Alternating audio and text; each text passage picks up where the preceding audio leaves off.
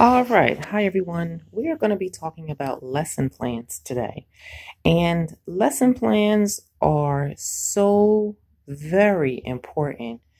Uh, as I said, they help in keeping your routines together, they help in the organizing of your day, and they are also important in stopping and controlling a lot of discipline problems, uh, as well as stop you from being so exhausted at the end of your day.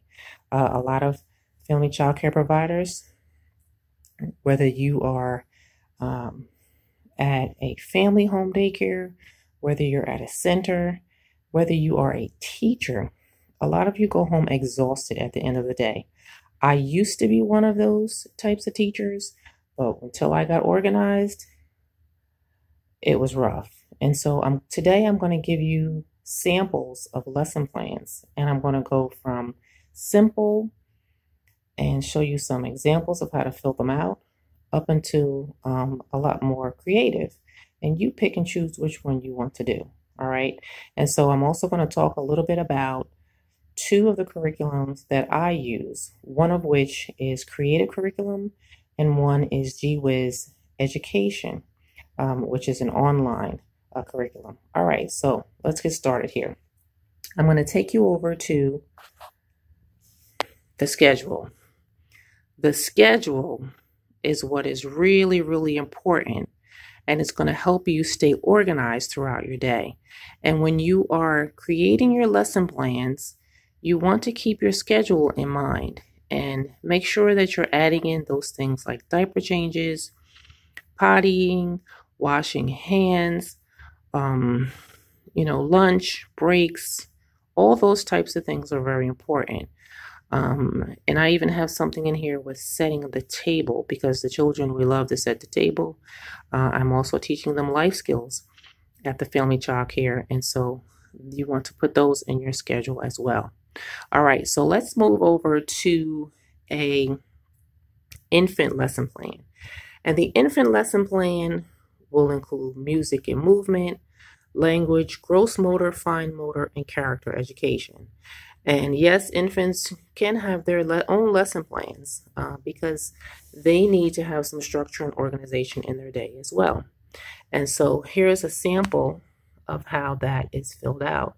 And so I'm looking at Monday for music and movement, and you have finger play, and the song you'll sing is One Little, Two Little, right? And then for language, you have the book Baby Faces, okay? And then for your gross motor, I see you, fine motor, hats on, hats off, and then your character education, soft hands. All right, so you can put a lot of different things in there that you want to do for your infants.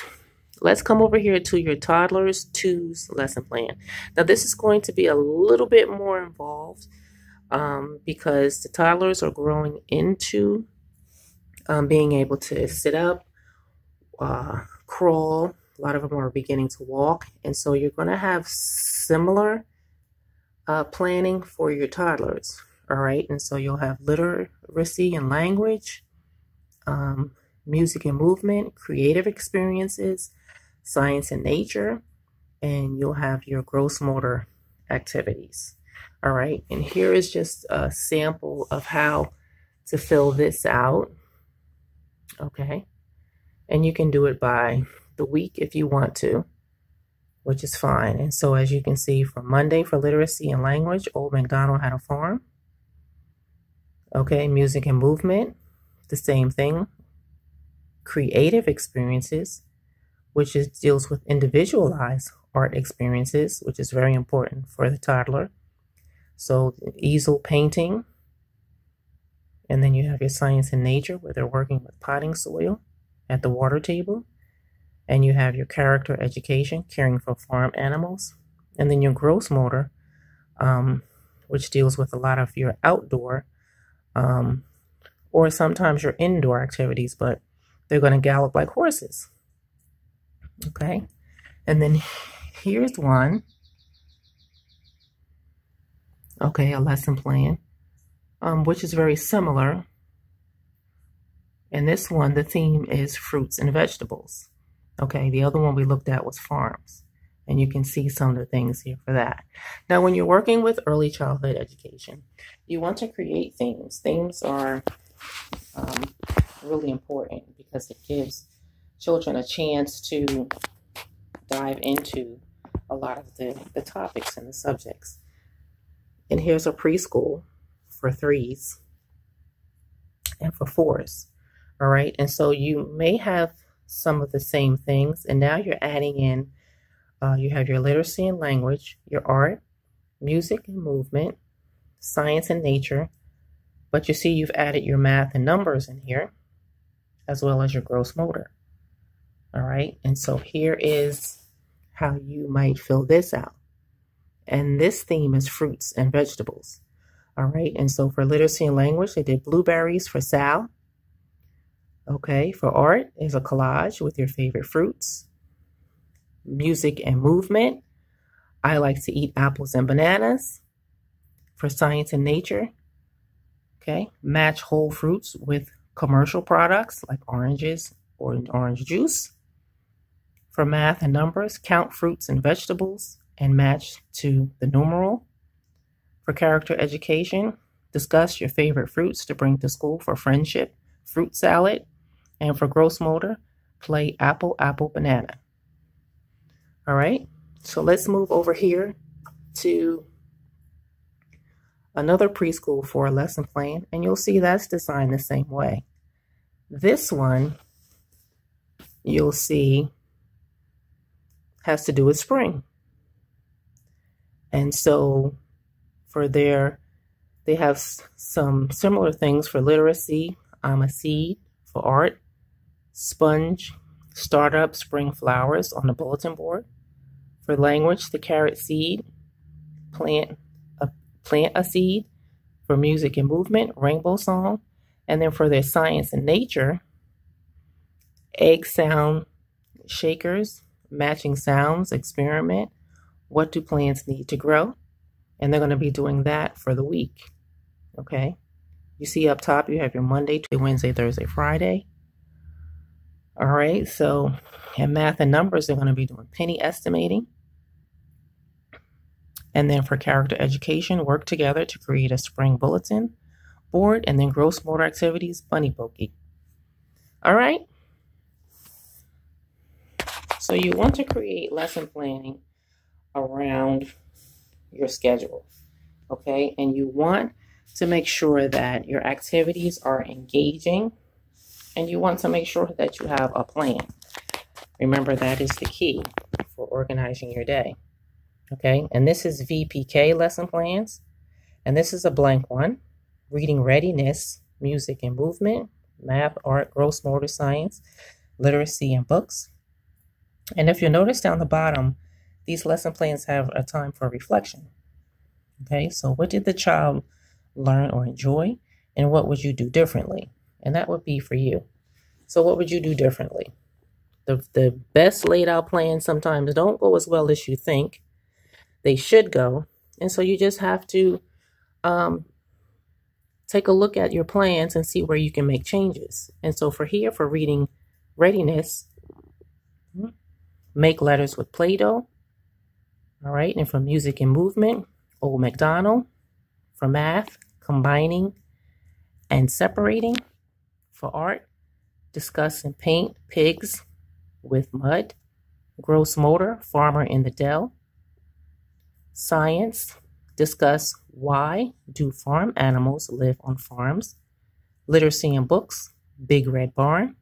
And then character education, how could we help the farmers? Okay, now let's come over here. We're getting into our older group, our preschool lesson plan. Okay, and here's a blank one.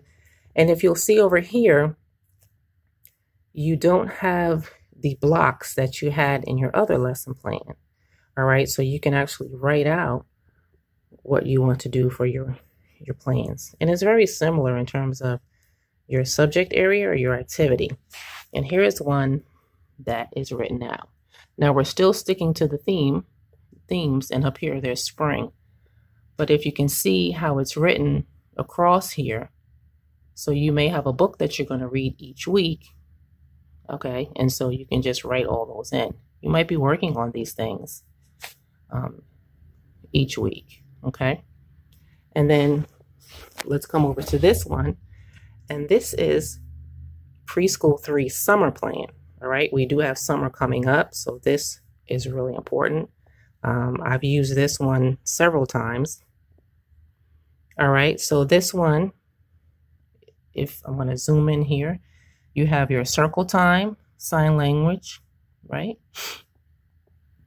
Questions of the day, morning activities, afternoon content area, so you have your language arts, then you have your afternoon activities, and then you have your standards. And we know that a lot of what guides us in early childhood education on up to 12th grade are standards. And so you may want to put your standards in here so that you can refer to them, or that if you're showing this to your director or your owner, you can say, these are the standards that we're working on. And then you have your outdoor activity form, right? Foam, fish, and water on windows. And then down the bottom, classroom centers. And so the centers are something that the children work on independently after you have shown them how to work with them. So this one for writing center, dry erase boards and markers. Okay, and the circle time gives the children a chance to work on things independently. Okay. And so you can make your plans as elaborate as you want to, or as simple as you want to. Okay, here's one where you can write it out. All right. Learning unit title, give a descriptive title, background summary, summarize the unit in about 100 words. All right, so you can have something like this where you have questions for yourself and you can just write those things in. And then you can have something with like this. All right, this gets a little bit more involved. Objective, the students will be able to, and that's what they're going to be able to do. You have your warm-up activities, your materials, resources, the time, your board plans. All right, so you can make these things as elaborate as you want to, or as simple. It's totally up to you. And there are a lot of lesson planning websites that you can go to really create nice lesson plans. And I'll put a couple of them in the description box below. Okay. Some that I've used is Creative Curriculum for Family Childcare. And then there's also a Creative Curriculum program for family childcare, for infants, preschool. They've separated them, but specifically for family childcare. And this can be in conjunction with teaching strategies where they have their objectives for development and learning, birth through 3rd grade. And I use these quite often. Social, emotional, physical, language, cognitive, and then it goes on. Okay, literacy, mathematics, science and technology, social studies, the arts, English language acquisition. Okay, so there's an entire program designed for that. Because when you're looking at these objectives for development and learning, there's going to be some type of assessment that is done. And I talked a little bit about anecdotal notes in another video, and where I mentioned the ASQ3. And you also just want to do some type of a daily report that you give to your parents so that they'll know what you worked on that day and some of the things that the children learned or what they like best. And so that will also help them out when they're home. I had a parent tell me that they follow exactly what I do at home. And so that was really nice to hear that the parents were doing that, but it also gave them a lot of stability at home because we were actually a team and we were working together. And so those daily reports become very important.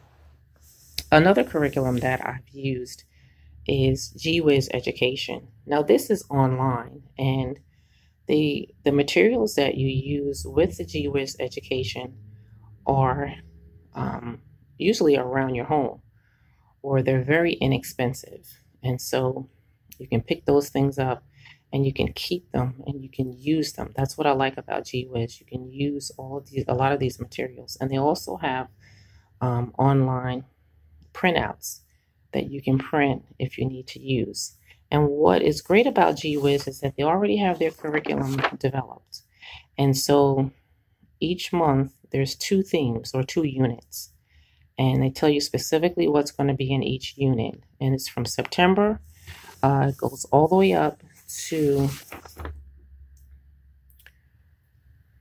August, just like a regular school year. And so this is specifically for family childcare. I love it. And then you can purchase a membership each month, or you can do yearly. I believe it's maybe $18.95 per month now, and which is pretty reasonable for all that you get. And you'll get something like a printout of the materials list that you need for each day. And if there's something that you need to make, they will tell you that as well. You can go to their website. I'll leave that in the description box. And you can go on their website, take a look around and see what they have to offer. It's amazing.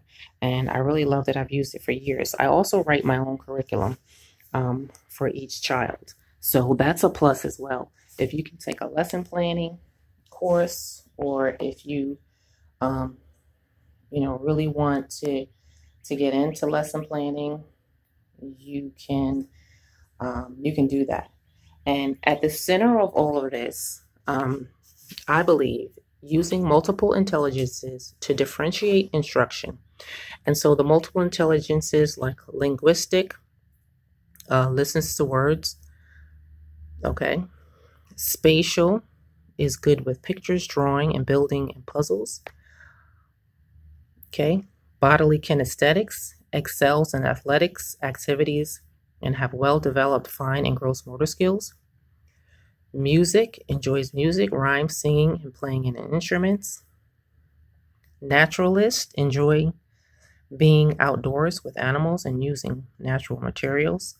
Logical, mathematical enjoys puzzles, computers, games, problem solving. Interpersonal, very social, likes to be with other people, enjoys group activities. And interpersonal was independent, content to play and work alone. All right. And so when you are differentiating your learning, that means that you are helping children with their different learning styles. And you have to remember that when you're teaching. All of these plans that you have are no good unless you are helping each one of your learners to receive and understand the topic that you're trying to teach. All right. So this is just a little bit of lesson planning. If you have not subscribed, make sure you do that so that you can receive a lot more of the ideas, see some of my examples, and just get a peek into how I plan for my childcare center. All right. So I will talk to you in the next video, and take care.